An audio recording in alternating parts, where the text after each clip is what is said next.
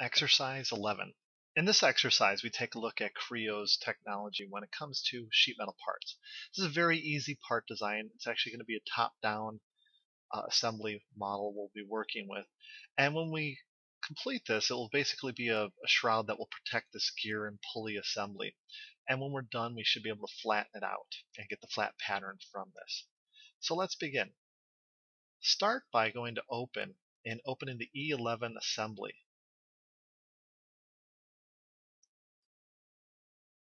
Make sure you hit the zoom to fit or refit option. You can see that there's already a part in there. What we're going to do is actually hide that part. So the cover that's showing up there, just right click on and hide that. And now we're going to bring our own part in here. So we go to Create, and you can select New Part, or if you want, you can even select Sheet Metal. Doesn't matter. And we'll go ahead and call this the E11 underscore cover. Hit OK. And if you want to copy from existing part, that's fine, or empty. Either one is fine. Okay, in this case, the positioning, we're just going to go with default here. And then we should see the E11 cover listed. Just hit the green check mark. And now the E11 cover, and just right click on it and activate it. You probably won't have this part 0004 in there. That's just an old part I have in here, so not to worry. You probably don't have that. Anyhow, you can see we have the assembly. What we're going to do is we're going to start by sketching on one of the end faces of a gear boss that's sticking out here. So go ahead and select like this end face here, or this one here, and hit sketch on the option there. Now we're going to go to offset, because we want to offset the edges of this casting that's in the rear, and just by the thickness of the sheet metal. So we're going to go with chain, and you could zoom up and select this edge and this edge right here. And if it needs to, you could hit next until you see it preview all the outside edges. And then once you have all that outside edge is green, hit accept and just hit yes. Now the offset is going to be normally it's 0.062, but if your arrow is pointing outward like this one is, it's got to be actually no, that is right, 0.062. If it's pointing inward, you'd put a negative number in because we want to offset for the sheet metal thickness. Go ahead and hit the green check mark, and you can hit close here. Now let's go to OK and extrude that. Now we're going to extrude it up to a vertex. So right here, select this, extrude to select the point. It's like this back corner right here to extrude to. So you're extruding virtually over the entire model, and hit the green check mark to apply. At this point, we want to bring it into the sheet metal tools. And the way you do this is you go to Operations, and you'll see Convert to Sheet Metal.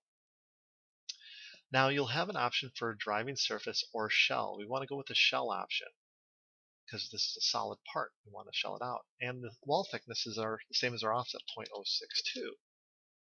So it fits around the casting that's in there. And now what we're going to do is we're going to go ahead and select the faces or surfaces to remove. So let's rotate this around, and I'm going to refit here a couple times. There we go. Okay, we want to remove this face. You'll see like a little grid pattern appear. That's good. Click on this top face. And I'm holding Control when I select these, by the way. Hold Control. And those three faces you want selected. And then this one on the back you want, so you have to rotate to get to that one.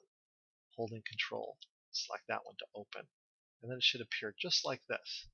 The two gears are at the top. There's an opening on the left, and the front and sides are open. And go ahead and hit the actually, you could go to Options here.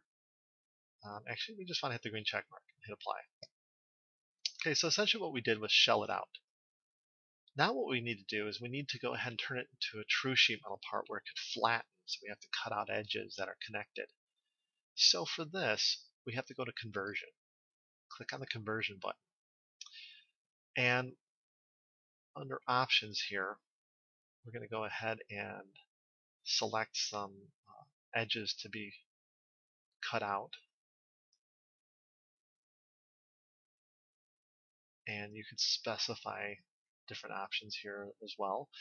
Under Bend Allowance, Let's go specify by the K factor of 0.032.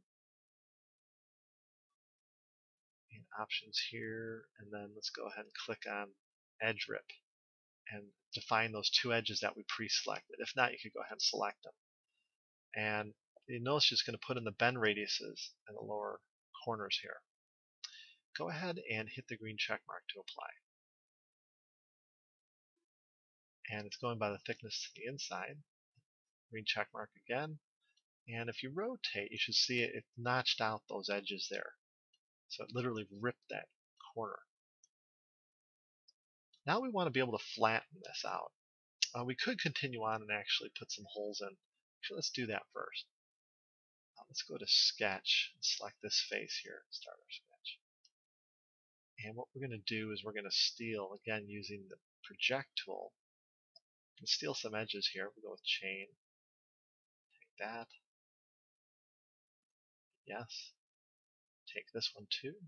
Yes. And this one here. Yes. Now we can hit the green check mark. And we want to extrude that. And we're going to flip it so it removes that material. And we have the ability to just select through all. Be careful if you have sheet metal wrapping back on itself.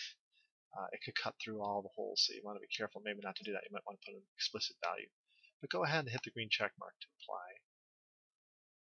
And so now we have some holes there for the bosses that are going to extrude past that. And then now we could go ahead and generate our flat pattern. Click on flat pattern. It automatically takes this and gives you different previews. So if this was the fixed face, it would unfold as you see there. Or you could click on this as your fixed face and see how it unfolds those two. Or click on this as your fixed face. I'm going to go ahead and click on this bottom surface as my fixed face. But you could really optimize this to figure out what's the best method of unfolding so you're not wasting as much material when it gets nested and trimmed away.